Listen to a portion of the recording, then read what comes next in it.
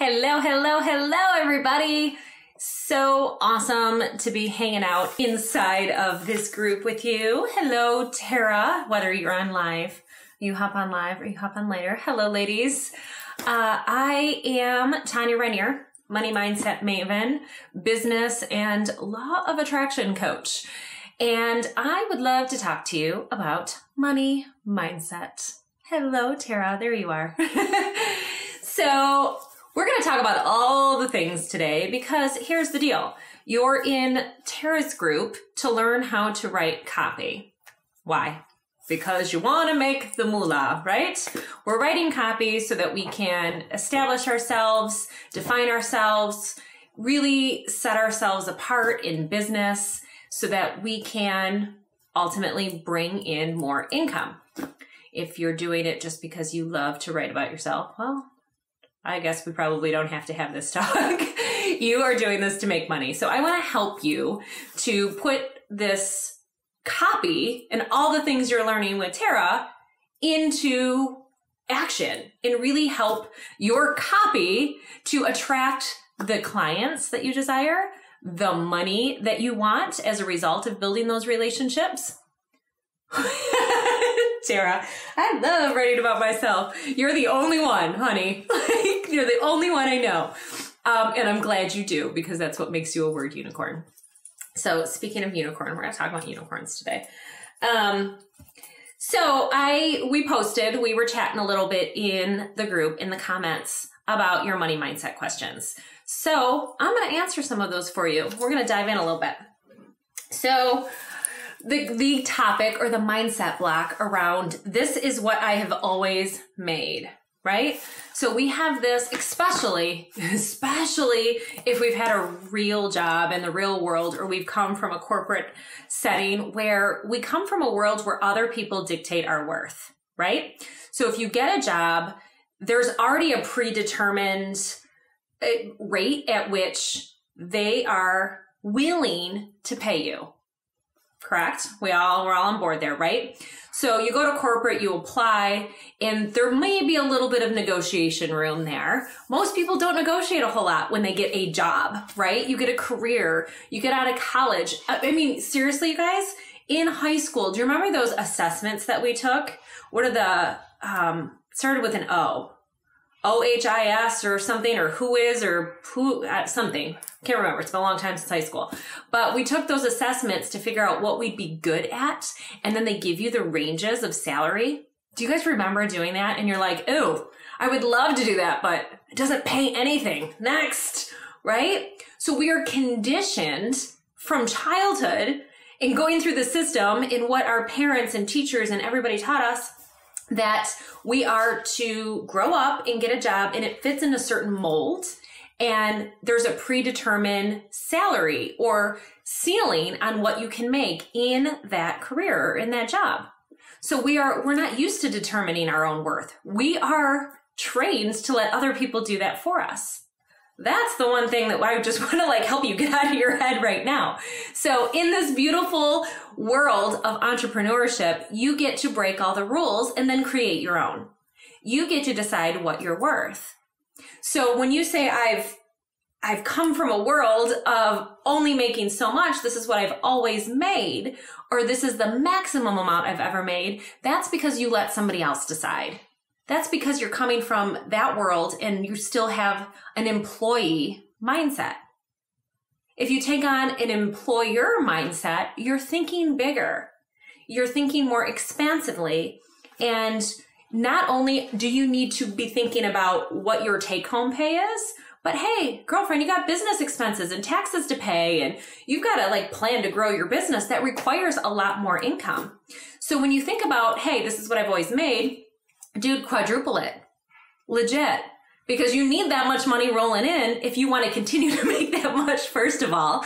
But I want you to think bigger. So now that you get to make the rules, what rules are you going to create for yourself? What would you like to make? So what would life be like if you made 4 times that much next year? What would life be like for you? How would it feel to be pulling in that kind of dough?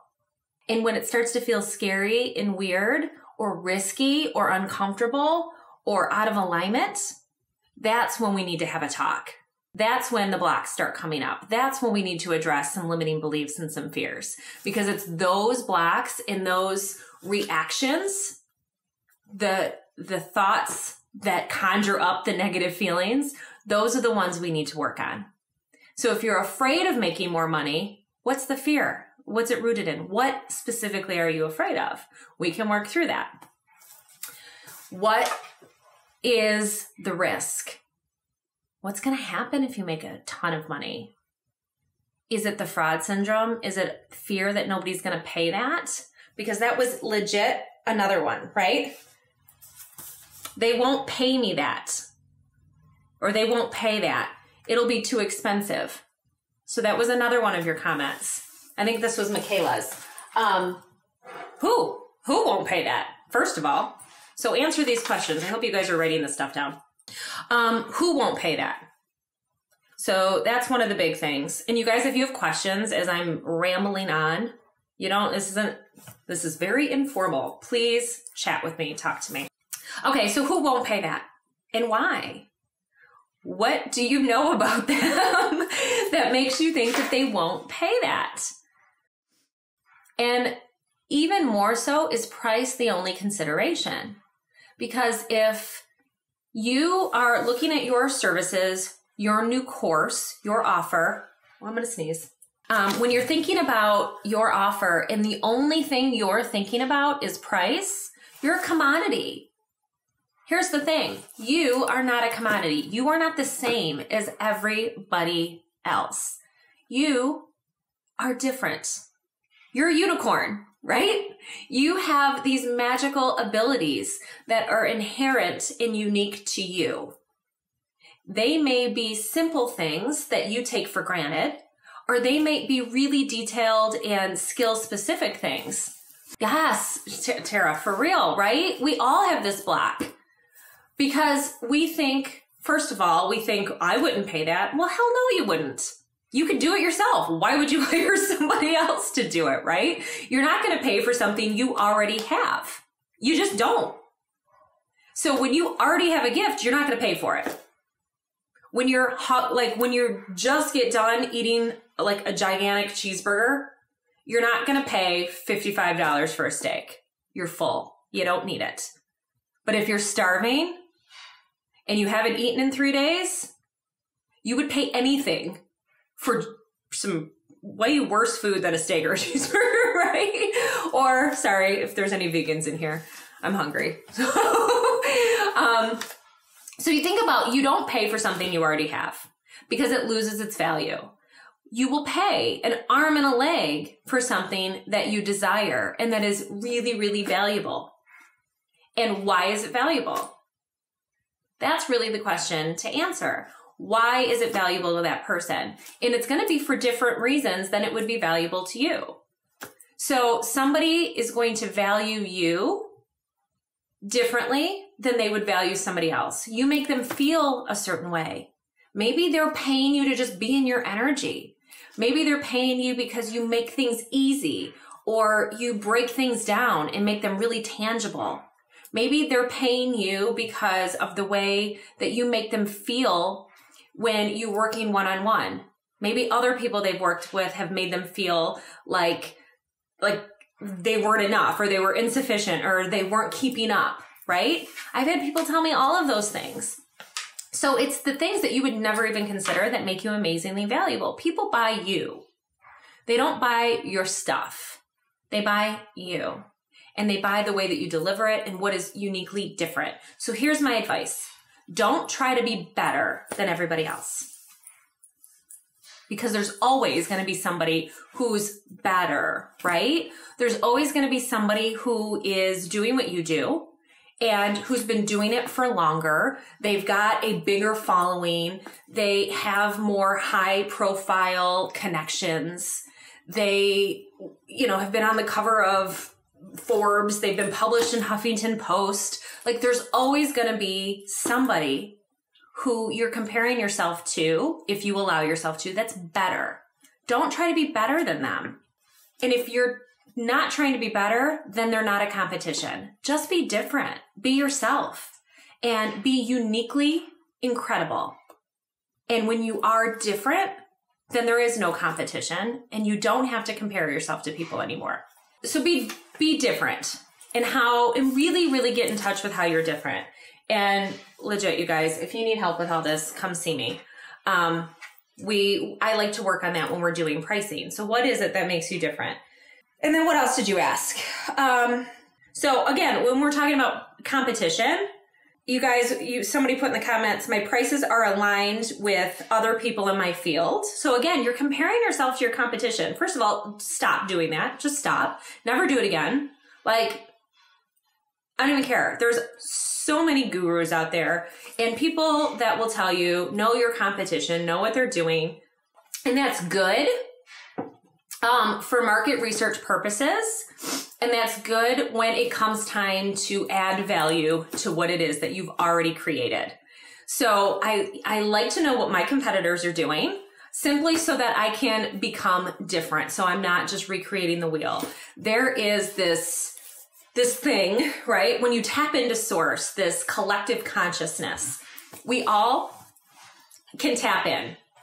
And when you're really good at aligning back to yourself, right? If you spend time meditating, if you do a lot of inner work, if you do a lot of mindset work and you're really connected to yourself and you feel in alignment, you guys have probably all had this experience where the ideas just flow, right? It's almost like you're not thinking them. They're like downloading from somewhere. They're flowing through you and you're like, dude, that was brilliant. Like, I'm a freaking genius. High five to me. Where you didn't sit and struggle for that idea. You weren't racking your brain. You weren't stressed out. It just came and you weren't intentionally trying to create ideas in your mind, right? Have you guys had that? Give me a thumbs up or hearts or something if you've had that experience. And I will stop trying to explain it. So what is happening when that happens is you are legit downloading from source. So you're downloading from God, a higher power, collective consciousness, whatever you would like to call it. You're getting ideas from somewhere and you're a conduit for these ideas. It has been documented throughout history, way before there was internet or carrier pigeons or anything else, way before Christopher Columbus discovered America, way before there were ships and we knew that, there was other continents in other places, right? Where there's been documented histories of inventions happening at the same time in different areas of the globe. How does that happen? Like, how does one invent a sewing machine in South America and yet the same sewing machine, the same concept or invention gets invented in like Asia and the same thing gets invented somewhere else, right? All at roughly the same time. How is it that 3 people in 3 different areas of the globe get the same idea at the same time? Collective consciousness, right? So when you are just in flow and you're downloading these ideas, first of all, it becomes easy. But second of all, you're not the only one coming up with these ideas. So the idea that you are always going to be like that, you're always going to be completely, the only one. No, I have so many people that are afraid to put their stuff out there. They're afraid to price. They feel like they're always competing. And the truth is there's always going to be people with similar ideas. What is going to save you from having those beliefs or those, that knowing that other people are going to have the same ideas is going to be finding out why you're amazing and shutting down the competition. Don't look at it. If it bothers you or makes you feel like crap about yourself or it makes you second guess yourself, stop following these people. Unfollow them on Facebook. Stop hanging out in the Facebook groups that make you feel inferior. Like, just stop until you get your mindset right, until you feel amazing and powerful and in charge and in control, and then start opening back up to those things again. Tara says, when I'm writing in flow and read it later, I'm like, whoa, who wrote that? That's good. I know, right? It is super amazing. It's an amazing thing. I feel like that all the time where I'm like, oh, that was just the best thing. I love these ideas. The other thing that came up when it comes to competition is if I charge more, I'd have to offer more. Okay? Why? Is what you're currently offering not valuable? Do you think you've hit the limit? Are you getting hit and miss results? So where does that belief really come from? And what does offering more entail? So when you're in the mindset of time is money, hustle is money, you have to work hard to make money, all that stuff, we often think that if we're going to offer more, that we have to create more work for ourselves. Sometimes, and most times, that additional TLC does not take any more effort from you. It could be simple tweaks. It could be, in the case of this beautiful online digital space, just offering access to resources you already have created. It could be just a little bit of extra flexibility. It could be a little bit more access, perhaps to you, but without creating more work. It could just be the feeling of more value. It just could be like an imaginary hug. So for me, for instance, my one-on-one clients, they have unlimited access to me. There's tremendous value in that because when you're working in mindset, your problems aren't isolated to an hour a week via Zoom chat, right? You are going to come up with stuff over and over. And there's going to be weeks where you're like, dude, I'm in flow. Things are great. And then there's going to be weeks where the world starts to crumble and nothing is working. And, you need a little bit more hand-holding and hugs, right? So there's tremendous value in that. Does it take a whole lot more time for me? No, because it averages out over the long term, but financially it's worth a lot more. Sarah, thank you. Thank you for being transparent and vulnerable and saying that. It comes from thinking I'm not good enough. Then that's where we need to work. We need to work on why you believe that and where that's coming from. Often it's coming from only a few places. So my Julie Ford, who is in my Facebook group, she's amazing. She has a saying that cracks me up.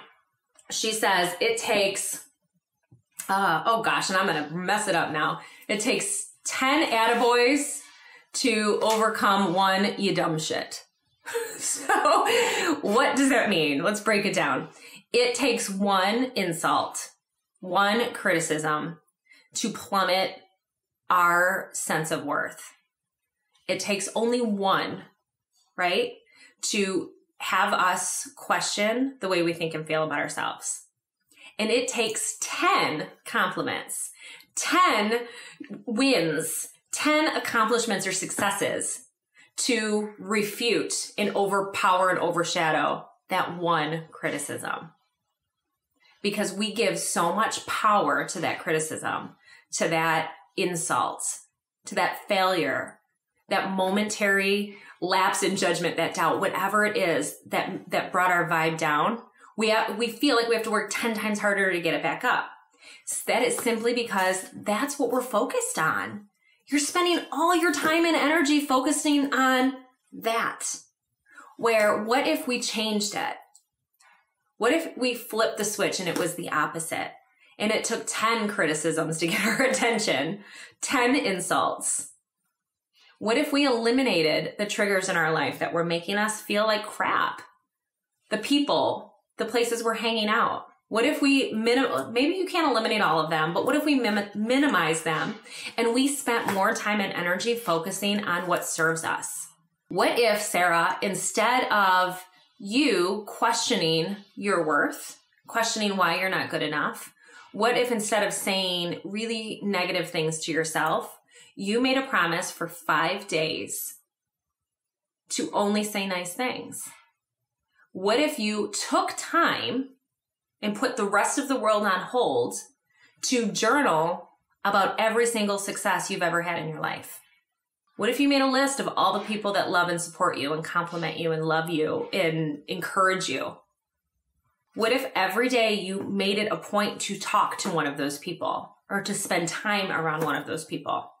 What if you spent time every day looking through your successes and adding to that list with the wins of the day? What if you paid more attention to the compliments that people gave you when they were grateful for your services instead of blowing off the compliment? Because what happens when somebody says, oh my gosh, Shara, you were so helpful. You were so amazing. What does your inner voice say? Yeah, but. Your inner voice is like, yeah, she doesn't mean that. She's just saying that to be nice. Or it could have been better. Or I could have done this differently. Or I could have, should have, whatever, right? So you're refuting it. You are downplaying that compliment when legit, that person that's handing you that beautiful compliment means it. And if you paid more attention to those, you would start to build your confidence and you would strengthen your mindset. When your mindset is strong, you can bust through any block and you can shred the limits with your fingers. It all comes down to where you're focusing. What are you paying attention to? What are you allowing to influence your thoughts? Because here's the deal. You are always in control. It's a beautiful thing about free will. There's always a choice. Always, always, always, always. And if you say that you don't have a choice, I would love to sit down and help you find that yes, there is. Because that is my biggest pet peeve. I don't have a choice. My husband is making me. My kids won't let me. Blah, blah, blah, blah, blah. They're all excuses. They're cover-ups for fear. So you always have a choice. If you want to feel more empowered, then you can choose to start thinking empowering thoughts. You can choose to start talking to yourself in ways that lift up your vibe, that make you feel special and wanted. You can choose to ignore or minimize your exposure to people who don't share that belief. It takes a minute, Sarah. It's not, I would love to say that here's some fairy dust and yes, I'm going to believe it. I have been doing this work for a really long time and I still feel on a regular basis that I'm not good enough. That fear and that doubt comes up anytime I'm doing something new. I have a terrible case of perfectionism, like that syndrome to have everything perfect. I seriously fear that people are judging me every single time I turn around. It doesn't go away. But what does happen is that you get stronger and you get more resilient and resistant to it. So you can catch those thoughts as they come in and go, I am not going to listen to you. I'm not going to entertain that because I know that I'm better than that. I know that this is just a thought. This is just a threat. And it's not going to serve me. It's not going to be helpful to continue to think this way. It's only going to hold me back and keep me down. And I'm not available for that. I am doing this thing. And I'm going to do it once and it might not be good. And I'm going to do it again and it's going to get better. And I'm going to do it again and it's going to be even better.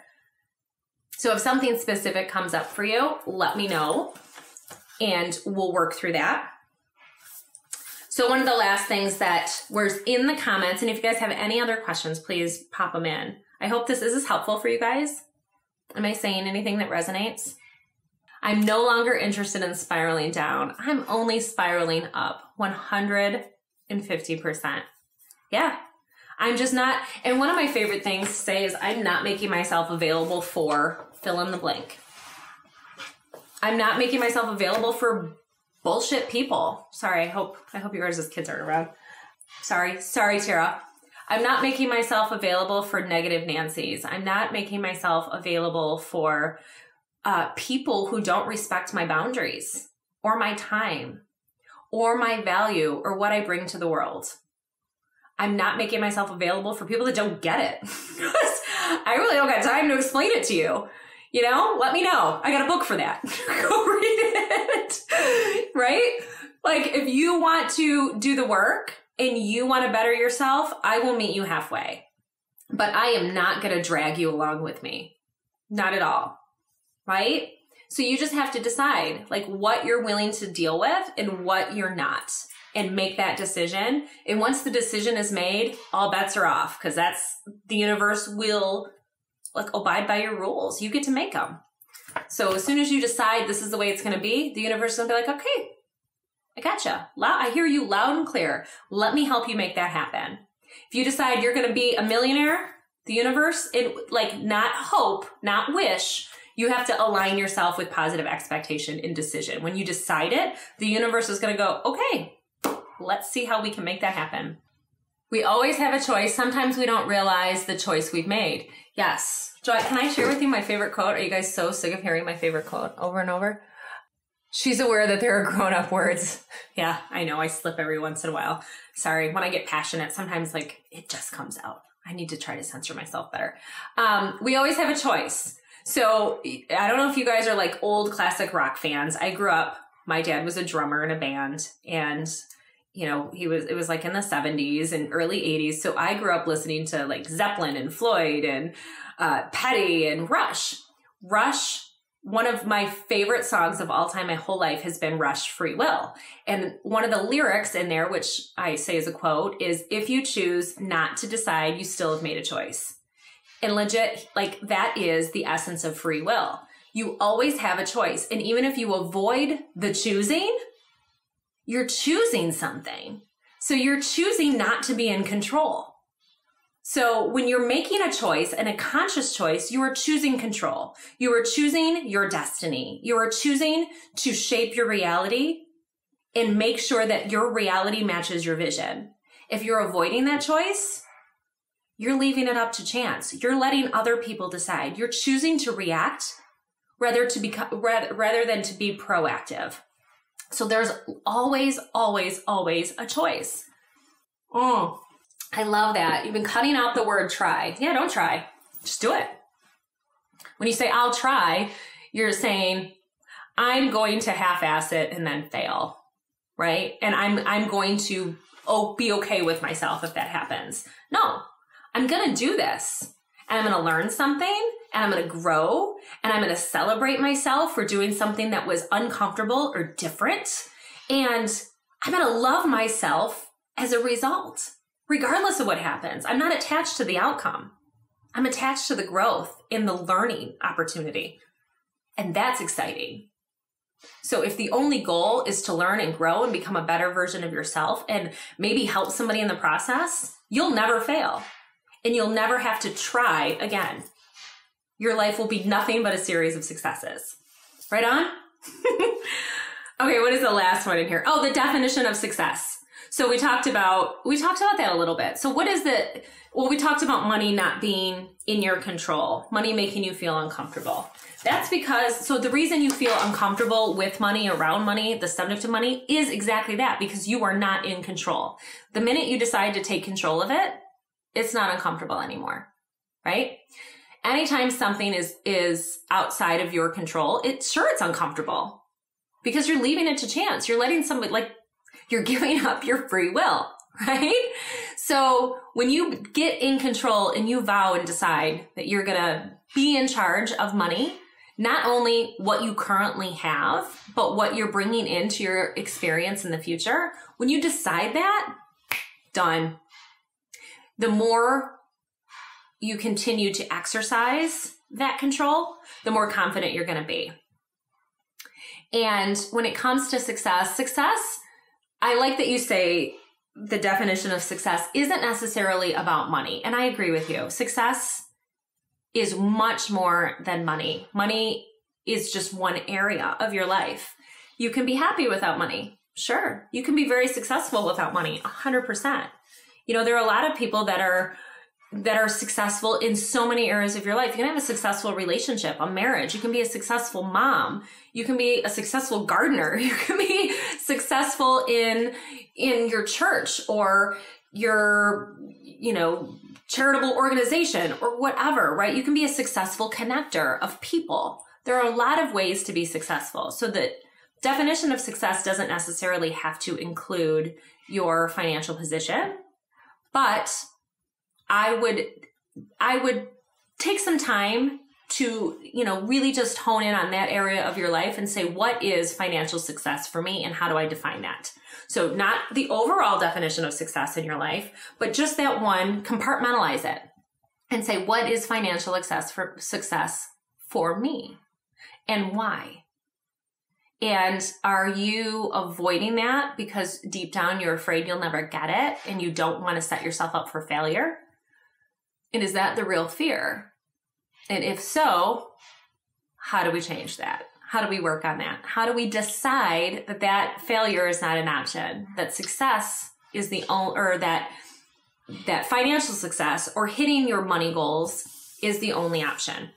And in doing that, I would recommend incremental upgrades. So don't set big, crazy, audacious goals that scare you and freak you out and make you feel small and inferior, but set goals that are small and just outside of where you're currently comfortable. So I'm going to, set up a certain savings plan. That's it. I'm going to save $10 a week. Done. I'm going to, increase my income by 10% this year, or 10% in the next 3 months. Do something that feels tangible and realistic to you, just so that you can prove to yourself that you are capable of being in control and achieving. And the more you set yourself up this way, and the more you achieve success, and you realize that you are capable, the easier it's going to be to increase those goals and to let go of the fear around making a lot of money or making more money than you've ever fathomed. You're easing into it slowly. Is that helpful at all? I could talk forever when it comes to this stuff. So I won't stay on any longer unless there's another question. Does anybody have any questions that you'd like me to answer, or any other ways that I can be helpful? Of course, I think most of you are Christine. I didn't know you had Christine in your group, Tara. Oh my gosh. I have not seen you in forever. Holy moly, big hugs. Christine, can I just say, you guys, can I get vulnerable a little bit? My best year ever video from Hal Elrod's event that I posted, I'll end up posting it again at some point, where I was bawling my eyes out in a hotel room. It was that video diary.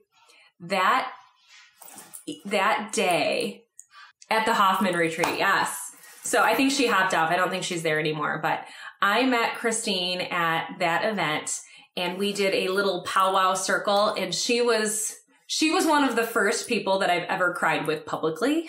So she was the one that encouraged the tears and was amazingly supportive, and we connected, and she shared her story. She's got a beautiful story and an amazing son.